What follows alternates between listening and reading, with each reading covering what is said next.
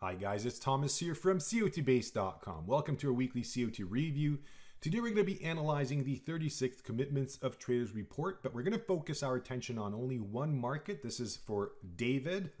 We're going to talk about crude oil. David said he wants an analysis on it, so here we go. For those who are new to COT analysis, just joining in, please note that at COTBase.com we offer a lot of educational material explaining to you the very basics of the COT reports.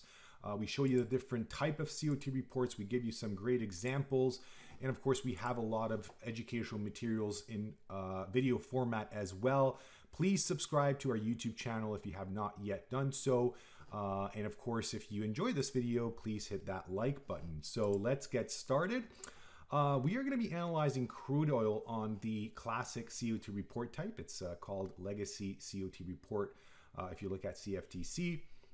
And we're analyzing the futures and options data combined. Of course, the net positions is the data set that we have.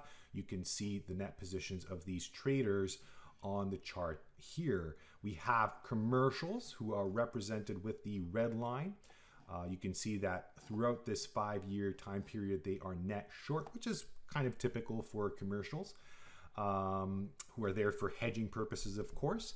We've got the large speculators in green, and then we have small speculators who CFTC calls non-reportables. Of course, they don't need to report as they are trading in lower volumes than the other trader categories.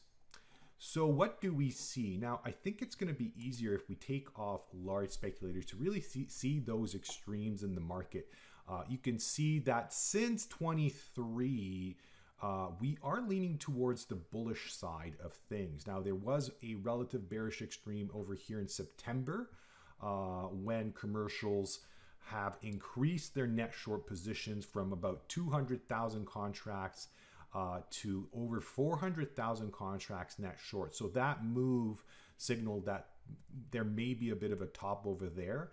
Now, since then, of course, they decreased those net shorts down to about 200,000 contracts over here in January of 2024.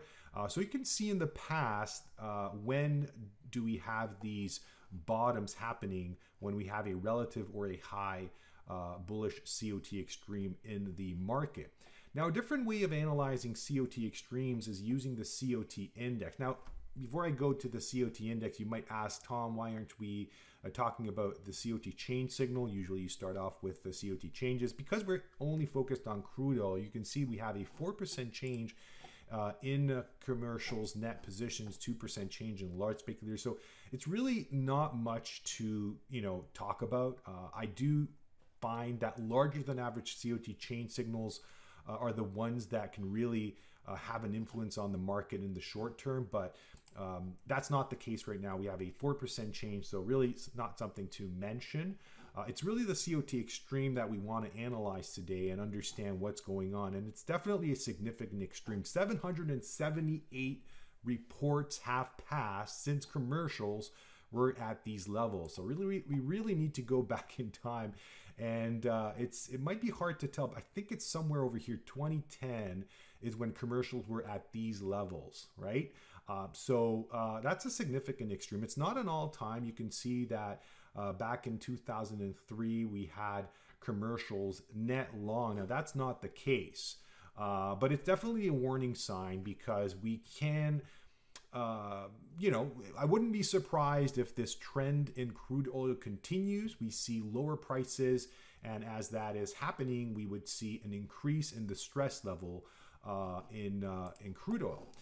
So moving on to COT index, we can actually add the COT index to our charts.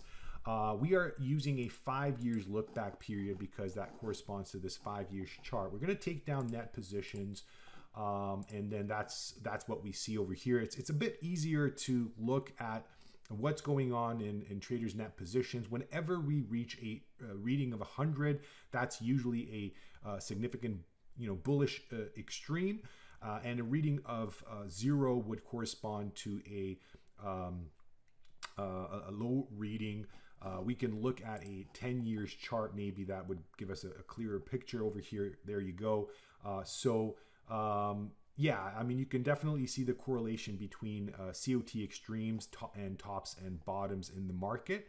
Now, a other way to analyze crude oil, of course, is by using the iCOT Intraday Indicator. If you are new to this service, I should mention that at COTBase.com, we've spent years and years developing this wonderful tool, the iCOT Intraday Indicator. You'll find a lot of educational material on it.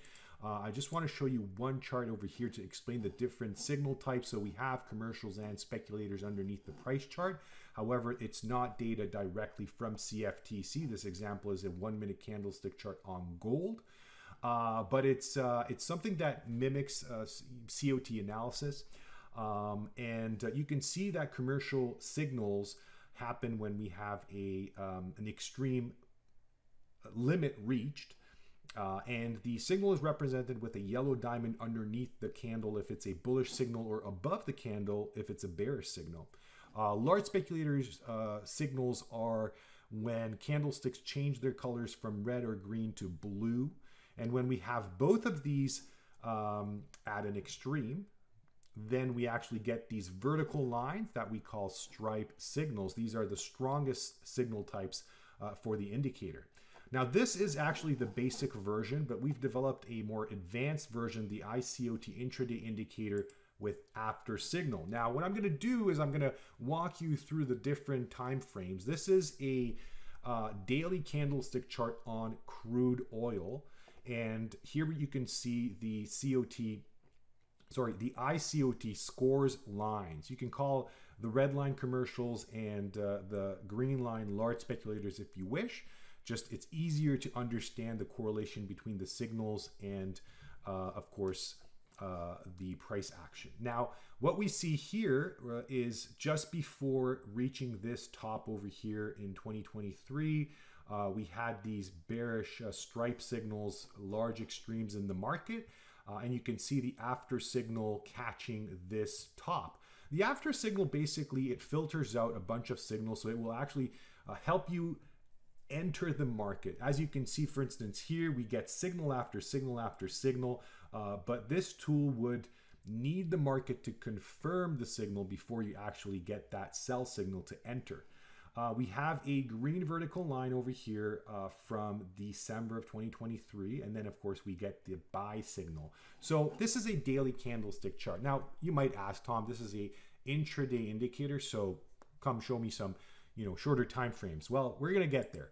We're going to move over to a 4 hours candlestick chart. This is crude oil on a 4 hours chart. You can see that at the very, the most recent candles over here are actually pointing upwards. We have this strong stripe signal, but we don't have the buy from after signal just yet. Okay, so we may want to wait for that to happen. You don't have to, but the after signal would suggest doing so. Moving towards a 1 hour candlestick chart, this is how the 1 hour looks. Once again, you see these bottoms caught by these stripe signals. So we get these extremes from this iCOT scores line and just a beautiful buy signal, wonderful timing. We also get a bearish signal over here at the top. And this one is just fabulous, this stripe signal, and then the one over here at the very top from September, basically a couple days ago from Tuesday. You can see this top. Now, of course, you might ask, why don't we have this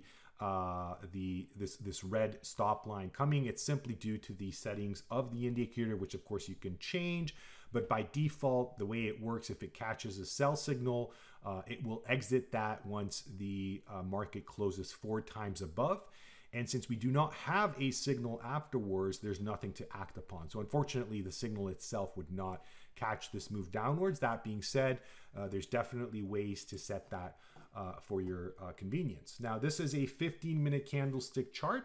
You can see how the 15-minute caught this decline very, very well.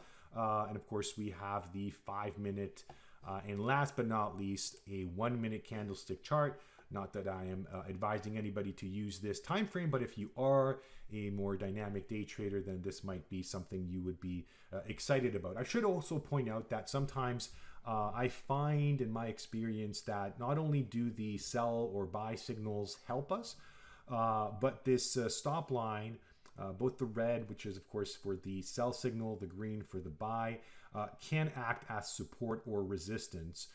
This over here is a wonderful example of how this stop line served as a resistance, and you could have actually traded off of that.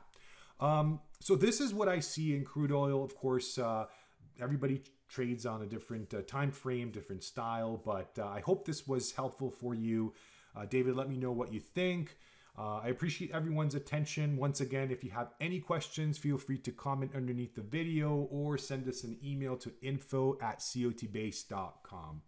Have a wonderful weekend. See you next time.